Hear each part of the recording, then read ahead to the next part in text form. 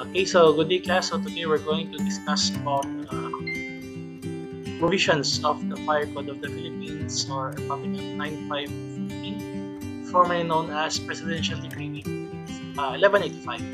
Okay, so we're going to use this slide from Engineer Ariel and Miranda. This is the Fire Safety Enforcement Division, National Headquarters, Technical Consultant at High-Rise Building, Fire Safety Evaluator, and a Plan Bureau Evaluator, is also part of the technical working group on the preparation of the IRR for RA 9514. So we're going to use this slide so that we can better understand RA 9514 and as a law and its implications in our practice.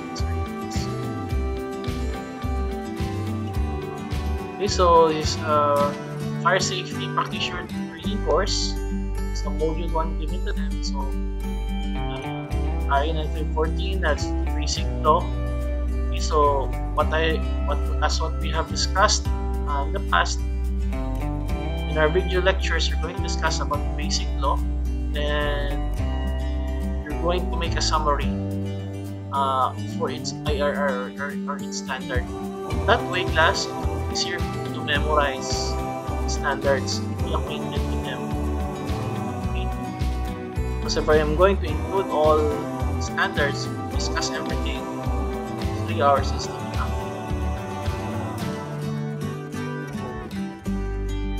Okay, so understanding the Fire Code of the Philippines of 2008, otherwise known as Republic Act 9514. So this is the outline of the presentation. The Rule 1, Interpretation, Rule 2, Coverage, Rule 3, Terms and Authority, Rule 4, the Chief, the BFP, and Rule 5, Weekly Organization and Professionalization, Rule 6, Fire Brigades, Fire Volunteers, Organizations, and Fire Safety Practitioners, Rule 7, Assistance and Support to the BFP, Rule 8, Fire Safety Enforcers, the Qualifications and Functions, Rule 9, Enforcement and Administration of Fire Safety Measures, Rule 10, Fire Safety Measures, Rule 11, Rule Acts, Rule 12, Fire Code Taxes, Fees, Charges, and Fines, Rule 13, Administrative Courses of Action, and Rule 14, the miscellaneous and annexes of forms and list of tables. Okay, so to understand RA 9414 class, let us first study the significant features of it.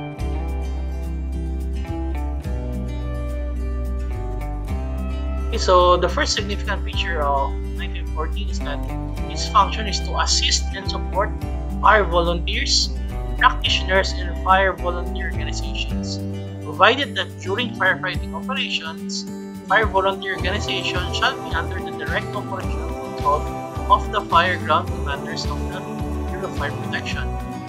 Okay, so I think the meaning of this paragraph is that RA 9514 was enacted to add also support and to assist our fire volunteers. Okay, but in terms of fire class, it will be under the direct operational control of the fire ground commanders of the Bureau of Fire Protection. Okay, this is a sample of a certificate of competency of a fire safety practitioner. Okay, so actually, class, the UAP conducted a training for this one back in 2010. I think I even participated in it at the UAP National Headquarters in Manila. But I think they have new rules right now how to become a fire safety practitioner. Then another significant feature is that you can call on the police, other law enforcement agencies, and local government units to render necessary assistance in the enforcement of this code. Now, this is particularly important, class, because it would help the people in the Bureau of Fire Protection to ask for the assistance of the other government agencies such as the PNP, NBI, LGU,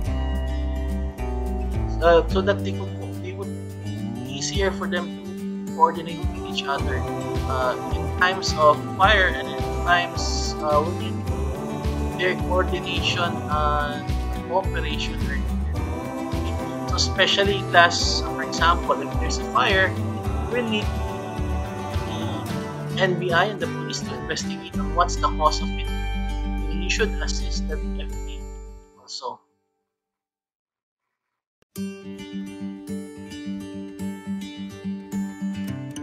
There's another significant feature is that there's a mandatory inspection of every building or structure at least once a year.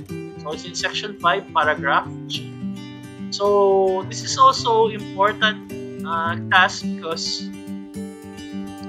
it would mean that when you build a building or structure, then fire safety would be part of the maintenance of the building. So it should be part of the budget now. Okay, so this is really important because without a mandatory inspection of buildings or structures, then business owners will become relaxed in complying the different requirements of fire code.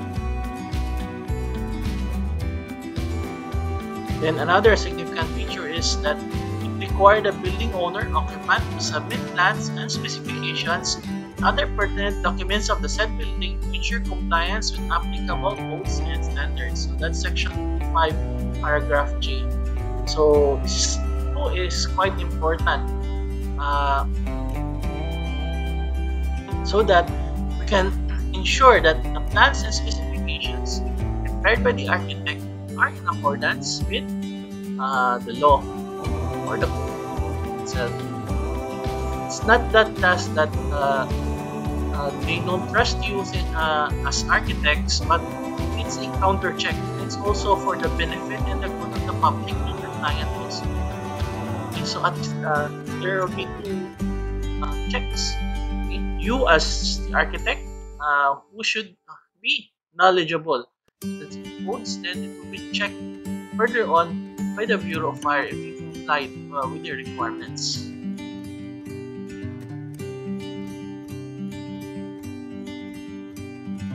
Okay, so another significant feature is that you can issue a written notice to the owner and or contractor to stop work in portion of any work due to absence or in violation of approved plans and specifications, permit and or clearance or certification as approved by the Chief, Bureau of Fire, or his or her duly authorized secretary. That's section 5, paragraph A. So what's particularly important in this one class is that if a portion of the building is not in accordance with any provisions of the code, then that portion work can be stopped. Okay. So the BFP can now issue a written notice to the owner and contractor to stop and comply with the code. This is particularly important, especially here in the Philippines, where there are a lot of people who are not following the law. Okay, so if we can give this kind of authority to the Bureau of Fire, then it would motivate our contractors and the owners to really comply with the basic requirements. Okay.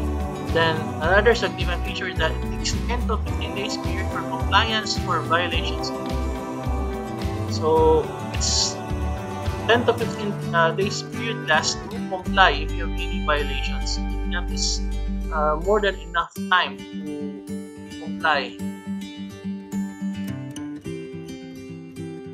Then, another significant feature is that the BFP may put a sign in front of the building or structure which is declared as fire hazard. So, this notice shall bear the words, "Warning, this building or structure is a fire hazard." Okay, so I think it would also benefit the public. And one more thing is that it would, I think for me, it would motivate the owner more to comply with the law.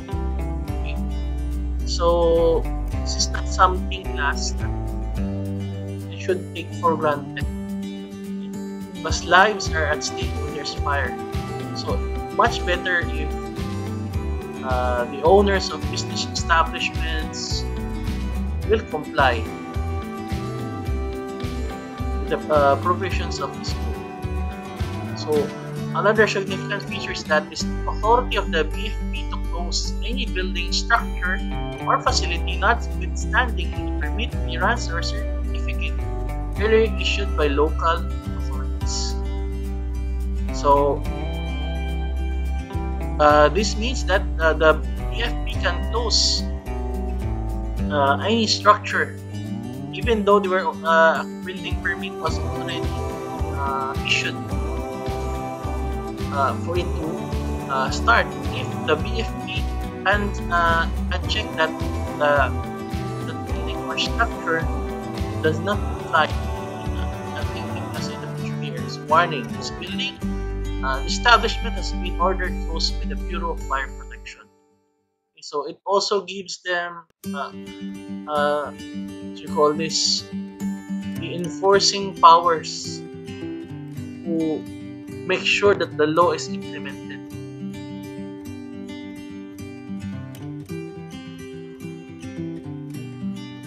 Okay. So another significant feature is that 6 months to 6 years imprisonment or a fine of more than 100,000 pesos for both the private individual and public officer employee for violations of this on section 11. Okay, so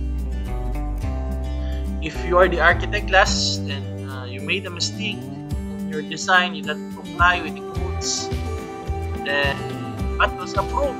Then there was a fire, then a lot of people died. During the investigation, it was found out that there was negligence in your part as the architect, and the person who checked the plans then will be fined for 6 months to 6 years. And you'll be imprisoned for 6 months to 6 years, and you'll be fined of not more than 100,000 pesos. Okay, so that's why, class, it's really important to familiarize yourselves with the different provisions of the fire code and the different building laws which affect and govern the practice of architecture in the building industry here in the Philippines.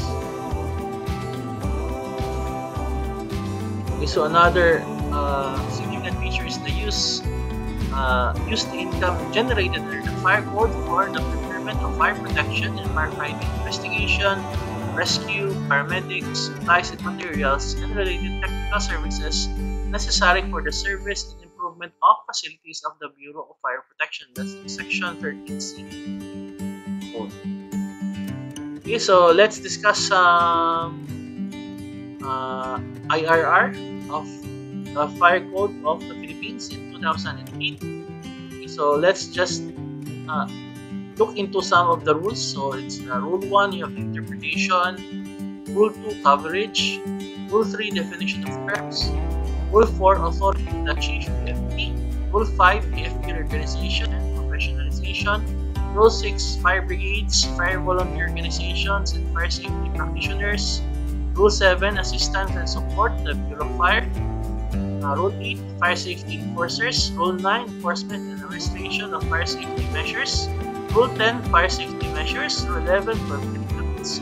Rule 12, fire code taxes, fees. Rule 13, administrative courses. Rule 14, miscellaneous annexes and recipes of tables. Okay, so Rule 3 is definition of terms. So let's move to Rule 4, the authority of the Bureau of Fire Protection. Okay, so it's important to understand what are its functions. So administration enforcement of the fire code and its IRR should be under the direct supervision and control of the chief BFP through the hierarchy of organization as provided for in the chapter 6 of Republic Act number 6975, the LG Reorganization Act of 1990 as amended by Republic Act 9263, the Bureau of Fire Protection and Bureau of Chain Management and Technology Professional Aviation Act of 2008. So the authority of the chief of the BFP subject to the approval of the DILG, this is DILG, includes the following.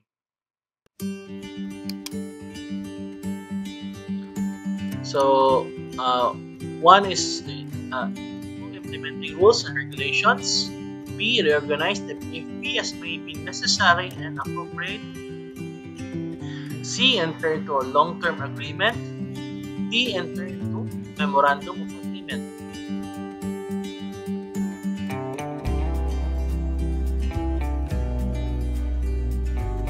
Number 3. So the specific authority of the chief of the BFP includes A.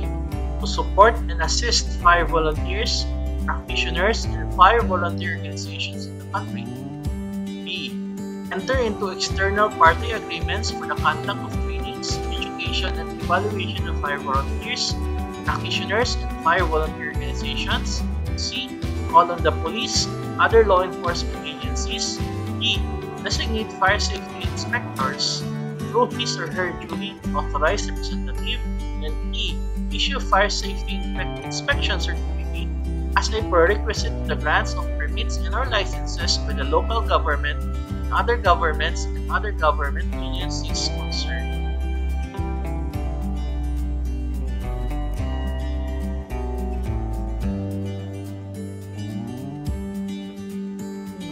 Okay, so F.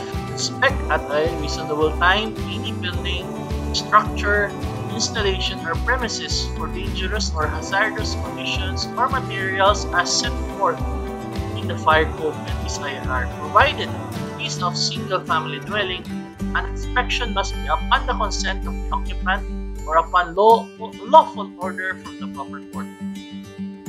The chief BFP or his or her duly authorized representative shall order the owner or occupant to remove hazardous operations and processes in accordance with the standards set with the FIRECODE and its IRR or other pertinent laws. G. Order the owner or occupant of any building or structure to summarily abate conditions that are deemed hazardous to life and property.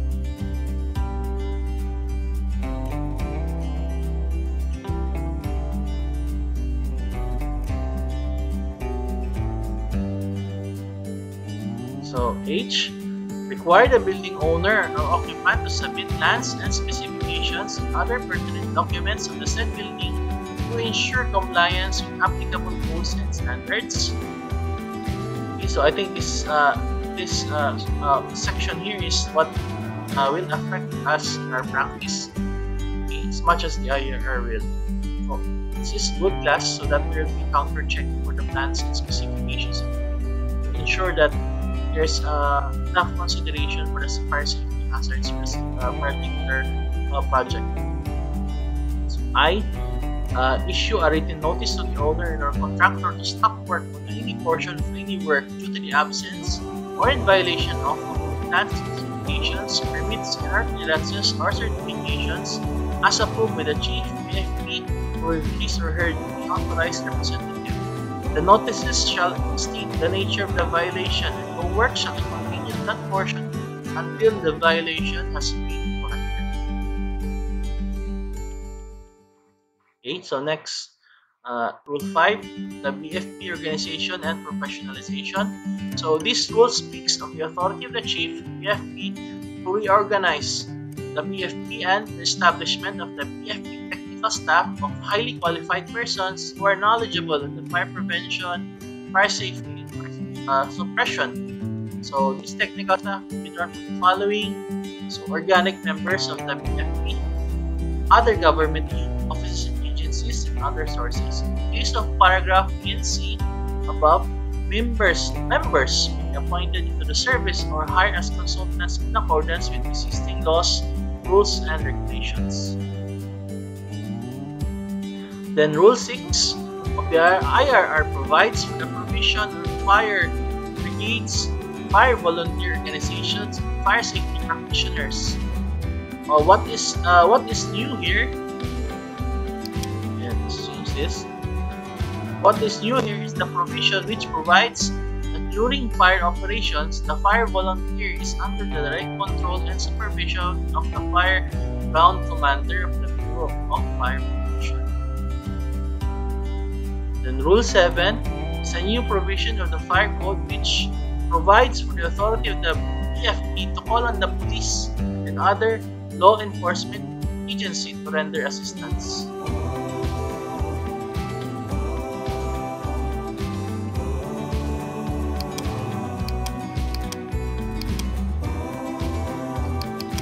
Okay, so I think the PowerPoint here is messed up.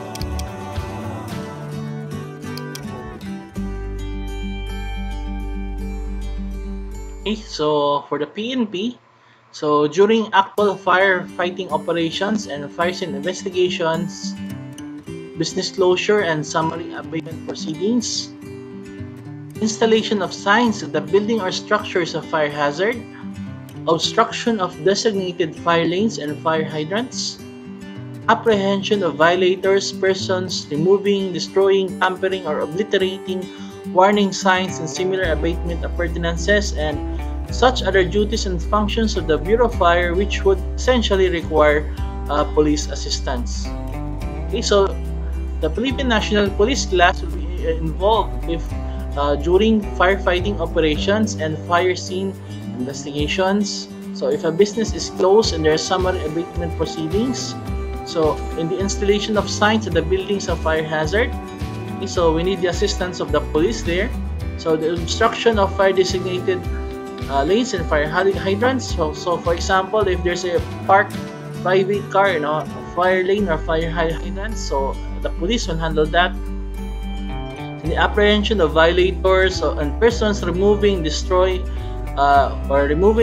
tampering, obliterating warning signs and other abatement appurtenances, and such other duties and functions the BFP which would essentially require police assistance. Then for the LGU, so the role of the LGU is the strict observance of the requirement of fire safeties for the issuance of fire safety inspection certificate as a prerequisite in the grant of the renewal of business, occupancy, and other related permits or licenses. So this is really important, class. So this would make businesses and business owners be more concerned with fire safety, because during the renewal of their permits, so there should be a fire safety inspection certificate. So for this purpose, the LGU and our other government agencies concerned shall refrain from issuing such licenses and our permits without the applicant first securing an FSIC from the BFP. Then, organization and training of fire bridges in all barangays in partnership with the Bureau of Fire Protection to serve as first responders. C. In summary, abatements, closure, and or stoppage of operation of buildings, structures, or portions thereof. And D. Such other duties and functions of the Bureau of Fire Protection which should essentially require their assistance. Then other law enforcement agencies, such as but not limited to the National Bureau of Investigation and the Philippine National Police Crime Laboratory, shall upon request accommodate and render necessary assistance on the following functions of the Bureau of Fire. A is laboratory physical examinations of the pieces of evidence gathered in the fire scene and submit the result thereof to the Chief, BFP, or his duly authorized representative as the case may be. Then, in the investigation and prosecution of arson cases, appear as expert witness thereof. Then such other duties and functions of the BFP which require their expertise. So, Rule 8 of the RR is a new provision which aims to professionalize and institutionalize and conduct of the fire safety inspection. For the purpose, the rule shall provide the BFP personnel duly designated as fire safety enforcers which shall possess the minimum required qualification standards stated herein.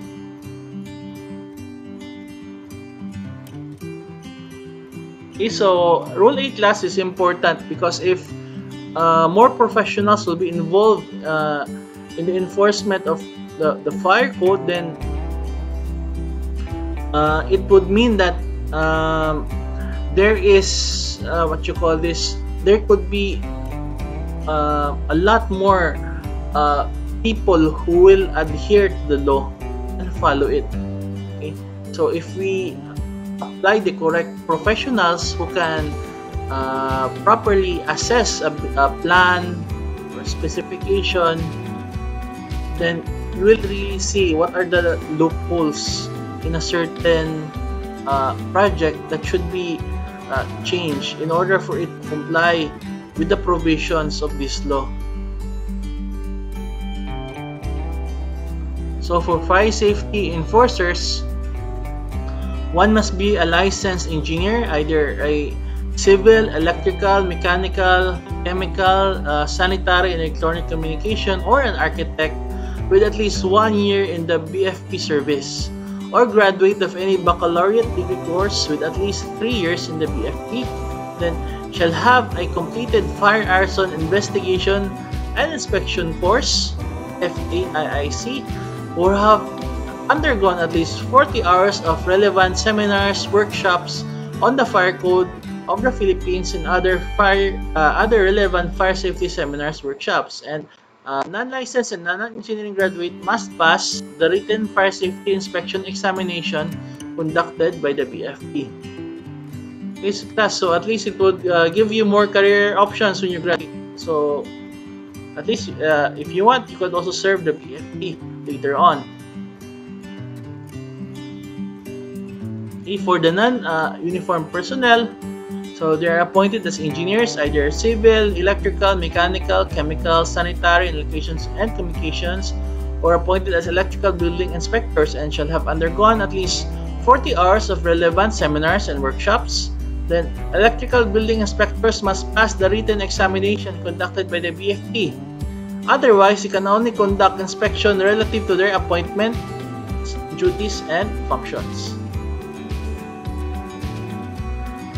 Okay, for plan evaluators, so must be a licensed architect and engineer and shall have undergone at least 40 hours of relevant training on the Fire Code of the Philippines of 2008 and relevant fire safety seminars and workshops. So in cases where there is no licensed engineer or architect in a specific jurisdiction or graduate of any baccalaureate degree with FAIIC, training shall be designated as plan evaluator.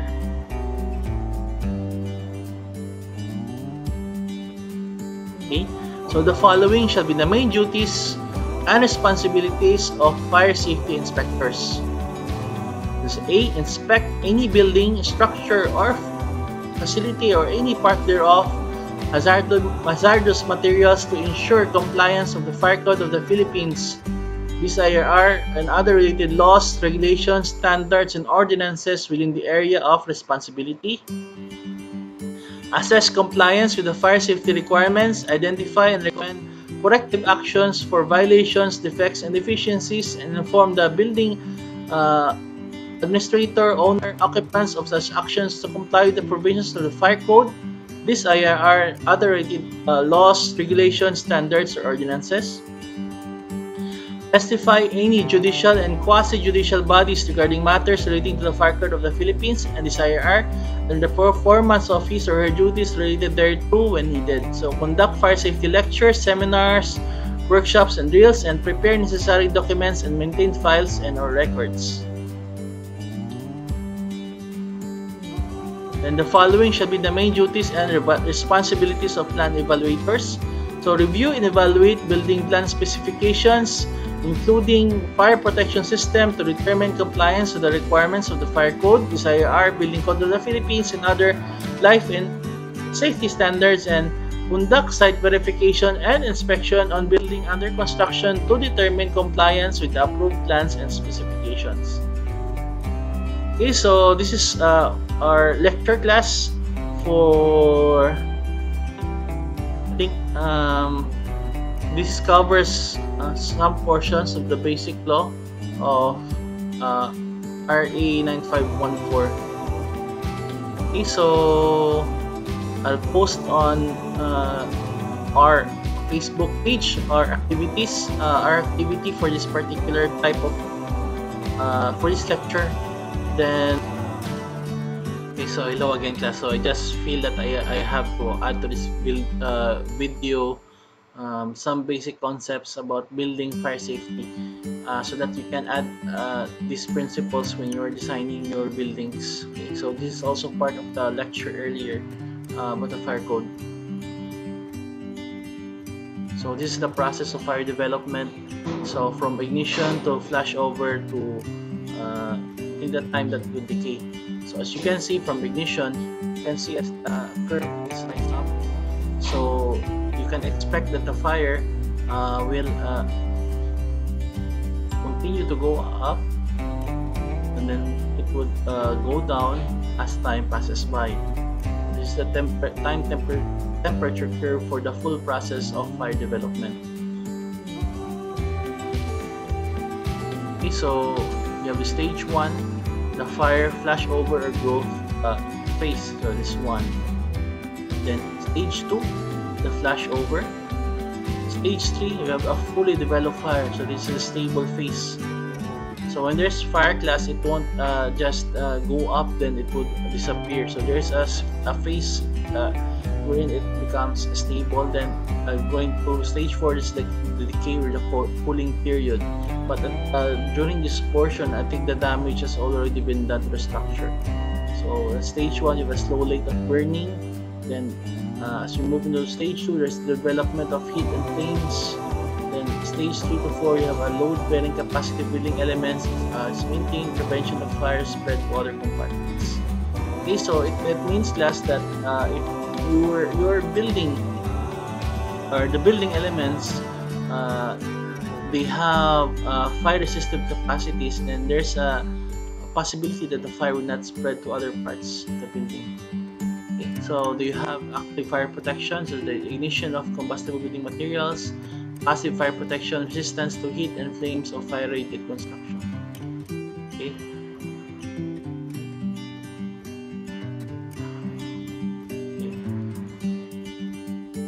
Okay, so your active fire protection class, I think it would work.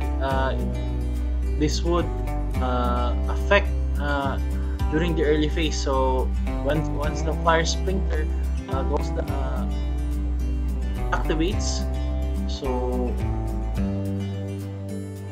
it would stop the fire from growing, prevent it from going to stage 2 or 3. Okay. But if the fire is already in the stage 3 to 4, so you will need the some passive fire protection. That would I think this would be the type of materials that we use for the building elements. So it should be resistant to heat and flames, and should have fire-rated constructions to prevent the fire from becoming bigger.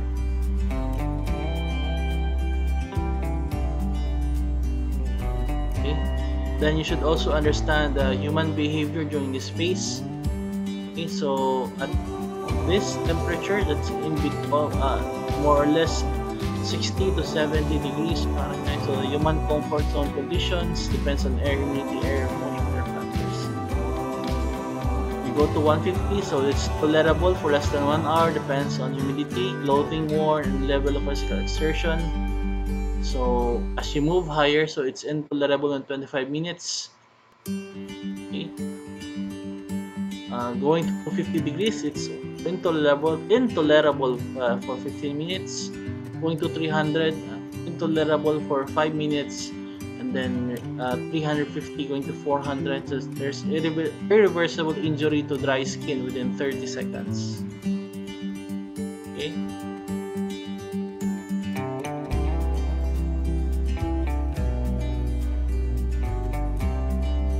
So one here is your standard temperature or ISO curve. Then is the hydrocarbon curve. Furnace temperature rise. This is the time.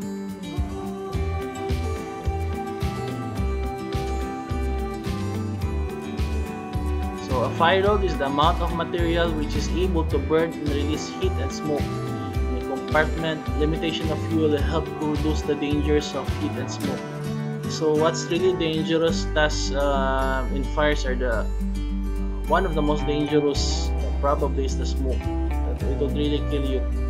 Because for example, there's a fire, then you hid in the toilet, the restroom, and you turn on the faucet, thinking that it will prevent the heat, but the smoke will come in, then time will pass by, you will suffocate, and die because of the smoke first before the fire can get you. Okay, then fire spread. So fire could spread from one compartment into neighboring compartments by conduction, convection, radiation, ultimately to involve the entire building and to the other buildings in the vicinity. Okay, so fire spread in three ways. So conduction, heat transfer through solid materials; convection, heat transfer by air motion; radiation, heat transfer by electromagnetic waves. So this is an internal fire spread. So this is the origin of fire. Then fire spreads vertically via the service riser here. Then fire spreads through non-fire rated door. Okay, so if your door is non-fire rated, of course it will break down. Then or the fire spreads through ceiling through opening grills. Could move here. Then fire spread through air ducts. Then unprotected steel beams under fire attack. So what would happen to us if there's fire? Your steel beams, if it is unprotected, it will melt. Okay, so look at this. Okay, so it's already buckling. So if your what happens if your beams will melt, or even your columns, so the building will collapse. So a lot of people will die. So in your design, you must make sure that the beams, if you need steel, is well protected. Then the fire spread to surfaces and ceiling and or collapse of non-fire resisting partition wall. So from here, it's already spreading to other parts of the building. So this is how internal fire spreads internally. Okay, so fire could also spread to adjoining buildings. So if this is the origin of fire, okay, so at the second floor, materials which could be ignited. Okay, then through convection currents, it moves to another building from building B to A. So once the fire reaches, it is not fire rated, so once the heat passes through this, it melt this wall or window, then the materials here will be ignited, then another fire. So the fire will spread from building A to B. Okay, so you should be careful this convection currents also.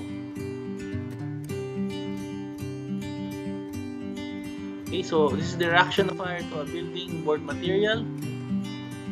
Then a fire resisting wall assembly using a fireboard as a component. So when you say fireboard class, okay, so this is made of reinforced concrete here, so it will take time for it to for fire to pass through this. So the fire here is contained until it dies out.